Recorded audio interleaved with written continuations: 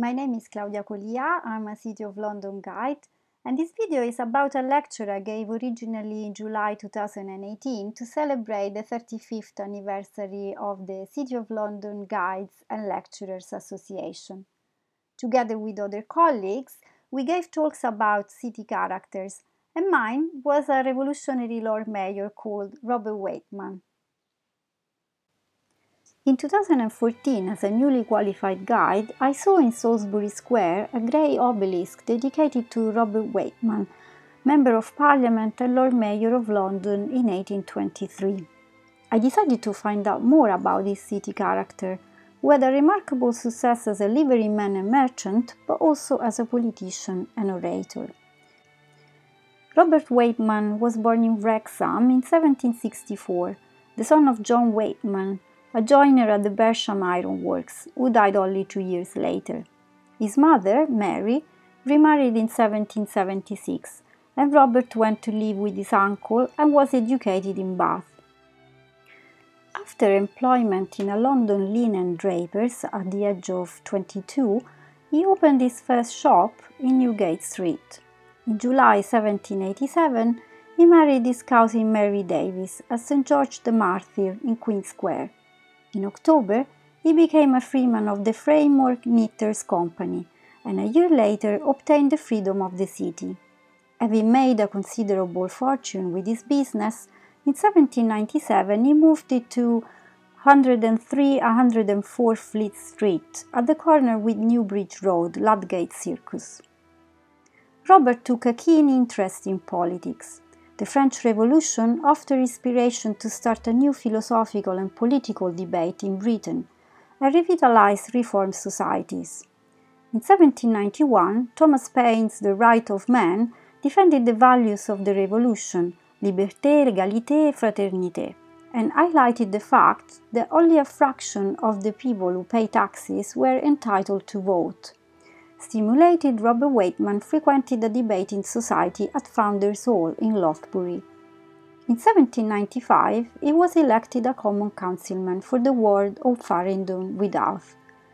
In Common Hall, he made an excellent speech, addressing the king and asking for an end to the ruinous, calamitous and disastrous war with France.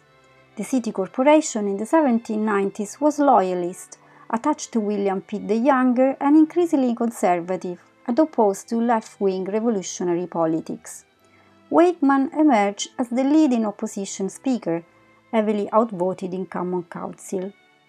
Although he was a moderate, in the eyes of the Tories and some aristocratic Whigs, he was a dangerous revolutionary.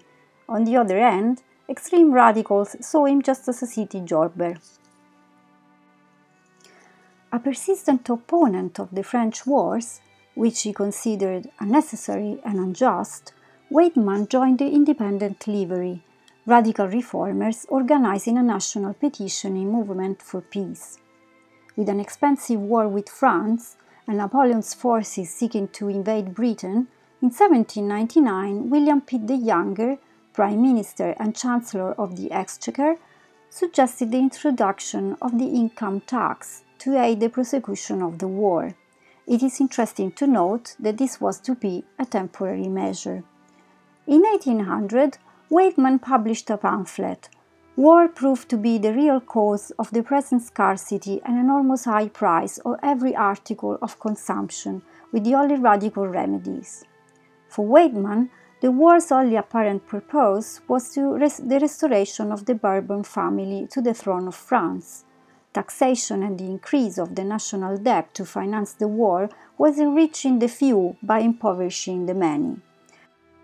After Pitt's death, Parliament's decision for a state funeral and a monument in Westminster Abbey was hard won. At the same time, in Common Hall, Waithman unsuccessfully opposed the proposal for the memorial to Pitt in Guildhall. In 1812, Waithman stood as a Member of Parliament for the City of London, but was defeated. He was elected an alderman for Farringdon in 1818.